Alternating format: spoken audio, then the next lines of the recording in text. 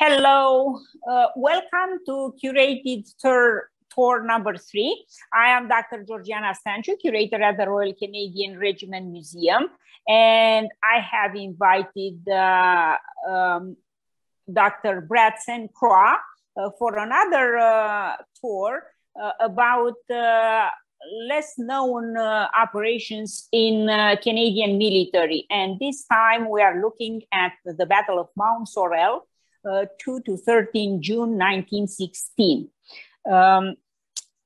Thank you for joining us. Just a few things about the Zoom protocol. Please, if you have questions, keep them to the end and put them in the chat box. You are muted and the cameras are turned off. The meeting is recorded. And today, most particularly, I am going to adopt a slightly different format. We will start in the gallery in the section dedicated to the First World War. And then I will hand it over to Dr.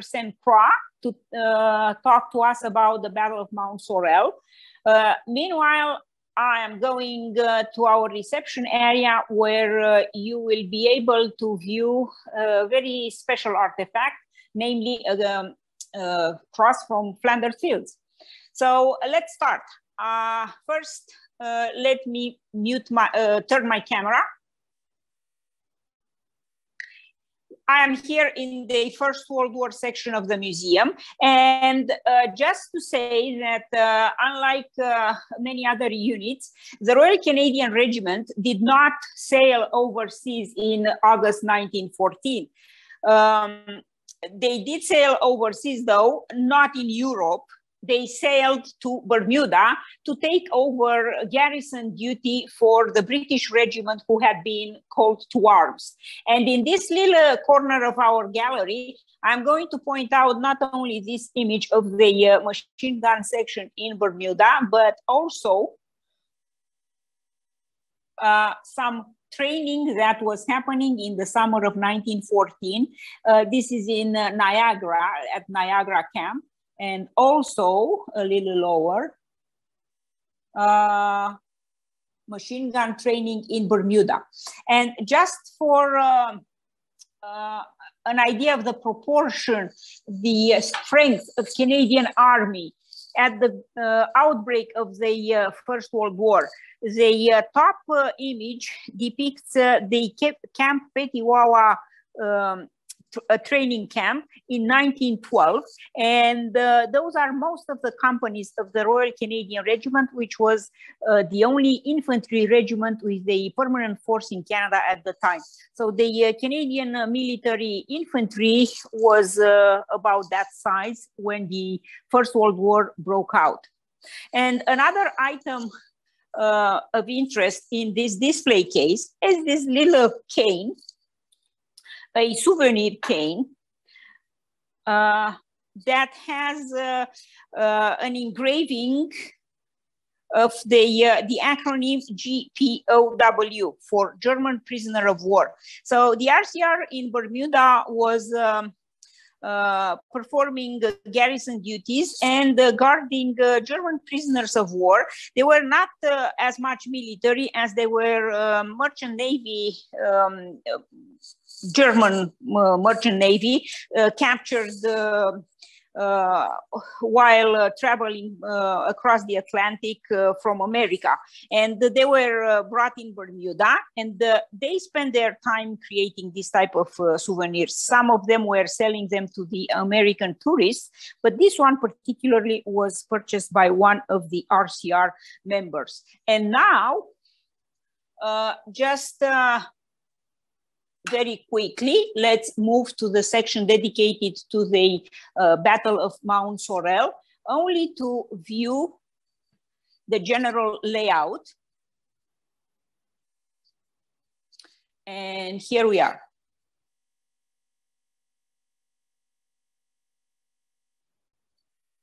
You can see here a little write-up about the Battle of Mount Sorrel between between the 2nd and the 13th of June 1916. And I will not go into too much detail, just to say that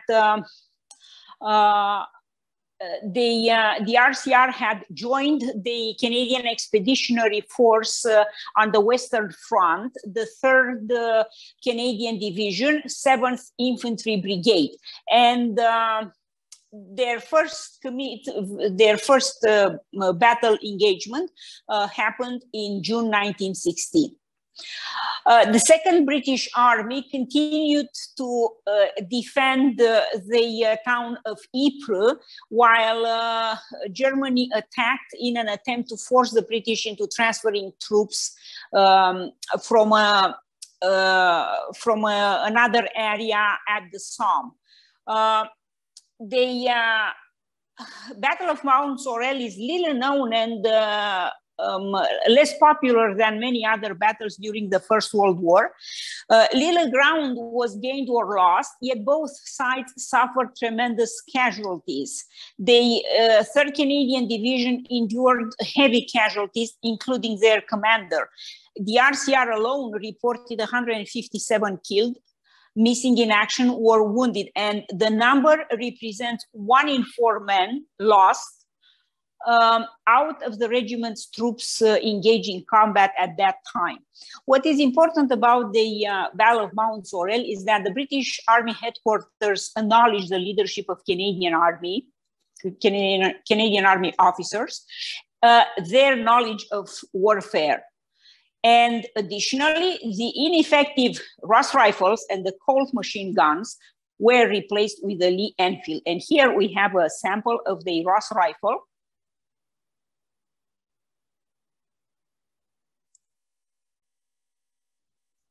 The infamous Ross rifle that was used in the early years of the First World War by Canadians. It was a straight pull bolt action rifle known for accuracy and high rate of fire. While very appropriate for hunting and target shooting, it was not sustainable in the trenches because dirt, mud, and poor quality ammunition would cause the weapon to jam. Additionally, it was not robust enough. It was not robust and couldn't handle bayonet fighting. And Canadian soldiers often complained about the rifle and discarded them in favor of the British-made Lee Enfield. And right now, I am going to head down in the reception area to be close to the other artifact. And I would like to invite Dr. St. Croix to begin his intervention today. Sorry, I'm here putting my video. All right. Can we see you? I can't find a way to put my video back on. Oh, sorry, that's the wrong button. There we go. Okay, there we are. Thank you. So go ahead, Brad. See you in a moment. Yeah, so thanks everyone for coming and watching us today and those watching in the future. So for what I'm going to talk about is just give more general overview of the Battle of Mount Sorrel and kind of what happened. The one big takeaway from this is that it was a very seesaw battle. It wasn't static by any means for the 2 or so weeks that it took place. So after the fighting at Saint-Eloi in France in April 1916, the commander of the Canadian Corps was replaced by General Julian Byng, who's alongside with Currie, is the other famously known commander of the Canadian Corps. And they liked him so much, they called themselves the Byng Boys. Then this battle was his first major test as commander of the Corps. So the Corps itself had moved back into Belgium and to the Ypres salient after the fighting had died down at Saint-Eloi. So the Canadian held section of the front line of the Allied position in the salient at a high ground, which was quite rare, A, for the salient period, but also for the Allies to hold. That was very rare. So the line ran through Hooge to Sanctuary Wood down to Hill 62, and another feature called Tor Top, and then on to Hill 61 and Mount Sorrel itself. This position was actually a mini salient on its own that struck into German lines. So you have a salient within a salient. And also what is an important feature of this is the Canadian lines overlooked the German trenches. Again, a rarity, particularly for the British and French armies, but particularly here, that was something that rarely happened. Obviously this was something very unfavorable to the Germans, and they wanted to remove the Canadians from these high ground positions. So the 27th and 26th divisions of the 13th Württemberg Corps is the German units that attacked the Canadian 3rd Division beginning on June the 2nd. At 6 o'clock in the morning, the positions were hit by a heavy, and stress heavy, German preparatory artillery bombardment. It was the hardest one that the Canadians had seen to this point, and came to foreshadow the bombardments that would become seen on the Somme later on that summer and on through the rest of the war. It also, as Dr. Stanciu had already mentioned, the Canadian commander, sorry, not the Canadian commander, the commander of the 3rd Division was actually killed during this preparatory bombardment. General Malcolm Mercer was up at the front lines along with the brigade commander to do a reconnaissance of Tortop and Mount Sorrel itself, to kind of see the positions and what they were going to do to kind of hold the position as best as possible. But that's exactly when the bombardment opened up. And he was killed and the brigade commander was wounded. So this lack of leadership caused lots of confusion throughout the Canadian lines, but also on the higher ups on what to do and where to move units once they started to fall back against the German attack. Again, I can't stress enough how intense this bombardment was. It stuck in the minds of many of the veterans, especially those who survived the whole war. They said this was one of the worst, if not the worst. The trenches were the Canadian trenches were completely smashed, unrecognizable. Soldiers were buried in them, buried in the tunnels that had been dug, and it was very difficult to get a lot of them out, and a lot of them were taken prisoner or killed in the fighting. So there was a German eyewitness for this, and they described what they saw. So, and I quote, "The whole enemy position was a cloud of dust and dirt, into which timber, tree trunks, weapons, and equipment were continuously hurled up, and occasionally human bodies." So even this bombardment stuck in the minds of the Germans. So just before beginning their advance, the Germans detonated 4 mines just in front of the Canadian positions. This allowed the Germans to continue to take advantage of the confusion, and they took their objectives. They moved through the Canadian lines, not extremely easily, but enough to be able to take up the positions that they had been tasked with doing and to start to dig in. So a counterattack was ordered pretty much right away, as soon as they understand what was happening at the higher levels, even up to General Haig. The 3rd Division were of, there we go. So these were of limited success. Again, being attacking in the daylight, not having proper preparation. They took lots of casualties, but they did gain some ground, but not very much. So they dug in, held their positions, and had to plan what to do next. So they were going to take some time to do that. And also weather caused delays due to things that needing like aircraft observation, kept the planes grounded, so the attack kept getting pushed back. It was supposed to be launched on the 6th, but that didn't happen. What did happen though is the Germans attacked again further to the north. They launched another attack preceded by blowing of mines. Again, but this one was held off better than the initial German attack. Again, having time to kind of get their bearings and know what was coming. So the preparations for the major Canadian counterattack went on. This one was going to rely heavily on artillery, having learned the lesson that just happened, what the Germans had done to initially start the attack. So they brought in lots of artillery assets. And again, as Dr. Stanciu had mentioned, there was an attempt to disrupt reinforcements for the Somme, but Haig, the commander of the BEF, didn't take the bait and wanted just only artillery assets to be given to help this counterattack. So as part of the plan and what they wanted to do was to throw the Germans off and cause confusion. So they would do multiple times, 4 in total, was intense bombardments of 20 to 30 minutes try and catch the Germans off guard and think that the next attack was coming, but then they would launch no attack. This went on for days between the 9th and the 12th, just to kind of keep them on their toes. But on the 12th, that's when the real assault started to begin.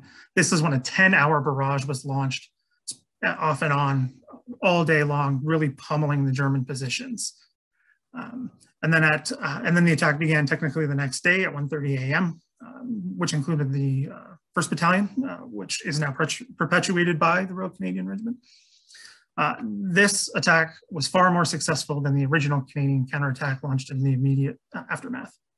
The German defenders, much like the Canadians days prior, were stunned by the ferocity of the barrage. A lot of them offered little resistance.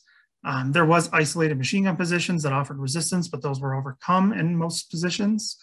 But those who were stunned by this either surrendered or fell back to the German front line that had existed on the 2nd. So the Canadians pushed forward, took their original positions back, and worked to consolidate them and prepare for another counterattack, because that is what German doctrine was in the war, was to counterattack as immediately as possible to stop the enemy, to take the land back that the enemy had just gained.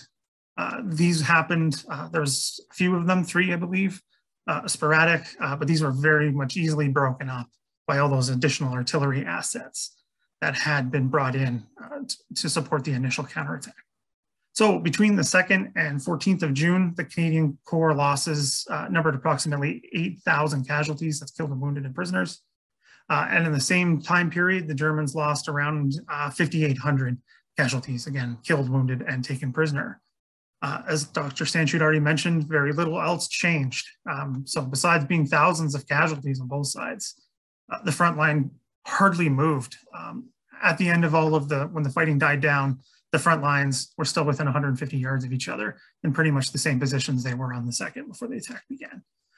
This was another one, again, that did nothing more than just cause loss of life. And then once the Canadians had consolidated and the German counterattacks were broken up, the Germans stopped trying to attack and take the position back. Now, just a quick aside I wanted to finish on about why this was another interesting one, is this location, specifically Hill 62, I don't know how many of you have visited there, it's not a large position, but in Flanders it makes a difference. Initially, that was going to be the location of the National Memorial for the war, not Vimy Ridge, Hill 62. That was changed pretty much at the last minute. I've seen the contract myself. It's literally hand crossed out and written in pencil, changing it to Vimy. So I think that's an interesting thing to remember about this battle, is it's not as very well known, possibly because of it didn't do much, but at the time, it was seemingly enough to stand for the entire sacrifice of the Canadian war effort in the First World War. So I just think that's an interesting kind of note to leave off on about the whole fighting that took place at Mount Sorrel, Hill 62, and all the fighting that took place in the early summer of 1916.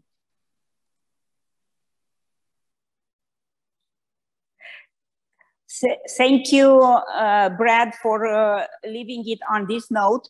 It is indeed interesting to note that the Vimy National Memorial was supposed to be on Hill 62. You have here on the screen the grave marker from Battle of Mount Sorrel for the casualties, some of the casualties of the Royal Canadian Regiment. And this item was brought to Wolseley Barracks for the Royal Canadian Regiment in July 1930. It was at the end of the works of the Commonwealth War Grave Commission, when after they have finished setting all the gravestones and sorting out the plots, etc. And the grave markers were sent to the units. So this particular one came here to London at Wolseley Barracks. And I'm going to go a little closer, just so you can see. Just so you can see the cross a little closer. It is a cross with name plates marked. And of the initially 22, only 20 are left on the cross. One of them was found, fortunately, had not been killed. And another one, I can't remember exactly the reason why he was not left on the marker. And here we are, all those marked on the cross, they were between 18 and 42 years old. You probably can also see a little bit of a map behind the cross. Brad has just sort of explained the area. So that map is not an accident, is not a random graphic that we chosen. It's a map of the battle area, and you can see Sanctuary Wood and Observatory Road, where the engagement was ferocious. The Royal Canadian Regiment was active in the area of Village of Hooge, where we had the railway traffic that they needed to take care of. And finally, this little exhibit has a touch screen digital interactive interpretation, and I hope it will work. I'm not sure. Okay, it does. And you can explore here more about the battle and how things evolved during the early weeks of June 1916. Now, I have one favorite set of images I would like to show you. I hope they can be seen. All right, so these are, it's a farm, valley cottages, where the RCR was billeted before the battle. The next one is an image of the battlefront from Library and Archives Canada. And this is an image in a manuscript that I'm going to show you right away, Sanctuary Wood after the engagement. And probably people are more familiar with A.Y. Jackson paintings and his inspiration of this remains of woods throughout the landscape of remains of woods throughout Belgium and Flanders. And another image after the devastation of the artillery barrage. And here is the battle site today. As you can see, the towers in the foreground are in the background. They are from the Ypres Cathedral, so it's really not that far from Ypres. And here, even closer. And this is another map of the Battle of Mount Sorrel, Canadian Corps approximate situation on the evening of 9th June 1916. And now one last item that I would like to show to our attendants today. Let me bring the camera to the, all right. Here, this is a typed manuscript that was put together by, at the time, Major Harry Tredenick Cock. He was eventually regimental major, and in that capacity, he did write a short history of the Royal Canadian Regiment. Himself, he was part of the regiment during the Battle of Mount Sorrel. He was with the machine gun section, as you can see it here in this photo. Sorry, I am hoping to put it straight. Yes. And this photo was taken in March 1916, so just a month before the Battle of Mount Sorrel. Now, let me move on to the pages where he describes the Battle of Mount Sorrel, and we are not going to start reading it, but go through the images and you will see again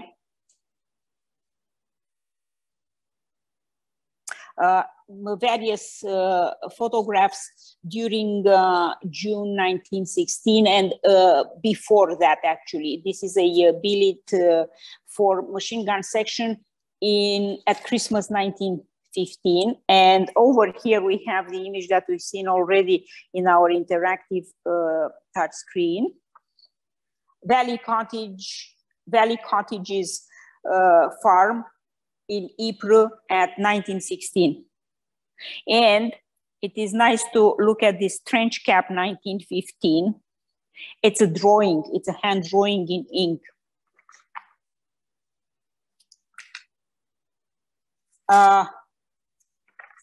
And yes, we move on to these images, trench in Sanctuary Wood in 1916.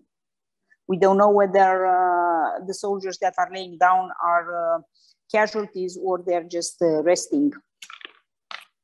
Also, Sir Julian Visset Byng, Field Marshal Sir Julian Visset Byng, here. And one of the paintings that was inspired by the engagement at Mount Sorrel, Sanctuary Wood, is in that area. And as Dr. St. Croix already mentioned, it was in, at the time, it was in the minds of the contemporaries. It was the devastation of that battle had taken the toll. And I think we can wrap it up with this. And thank you everyone for joining us. We hope that you will be able to join us later this year. Actually, we are planning to have another curated tour before 10 July, perhaps 5th of July, I believe, on the Second World War this time, Operation Husky, which is equally an operation equally unpromoted, so to speak, but very important for what happened in the Second World War.